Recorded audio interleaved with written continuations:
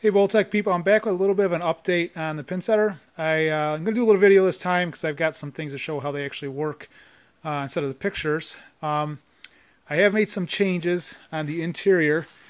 If you remember in here there was a diagonal bar running through there that the linear slides that are helping the cups tip up and down was running on.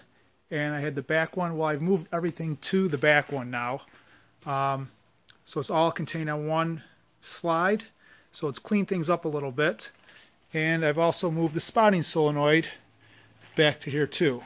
So we'll get back to that in a minute. But the biggest thing I've done is to install the hook that's going to hold the table up when I'm going to do respotting of pins.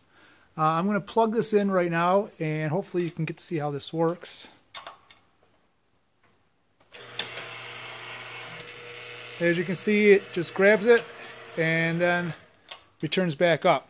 So that's all working pretty good, very simple. Now when I go to spot pins, what I have to do is, I have a switch I'm going to throw. This will be the PLC that will be doing it, but I'm going to be throwing the switch. We pull this solenoid in, so it moves that out of the way. And then back here, this solenoid pulls in, so it latches the spotting slide, as I call it. So I'm going to do that real quick now. There you go, you see that? Solenoid pull that out, and then back here we're pulled in. So I'm now going to run this down and set some pins.